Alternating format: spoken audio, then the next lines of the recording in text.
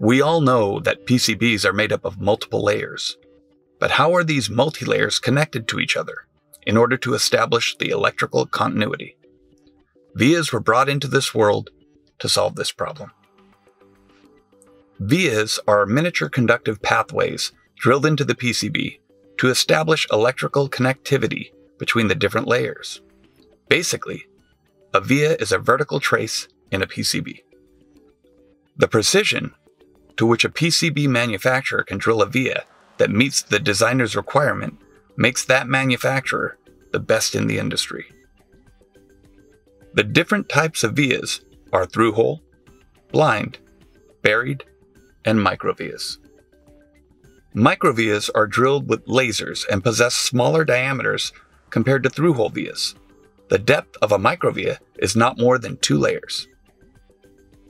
Aspect ratio, microvias, equal drill depth, diameter of the drilled hole. The aspect ratio decides the reliability of a PCB.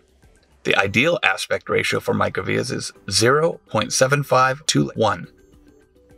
Microvias are classified into stacked and staggered microvias, depending on their alignment. Stacked vias are piled on top of one another in different layers. Staggered vias are scattered in the different layers. In case of via in pad, the drilled via is present right below a pad.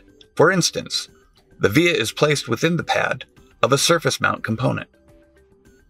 This technique shrinks the signal path lengths and, as a result, eliminates the parasitic inductance and capacitance effect.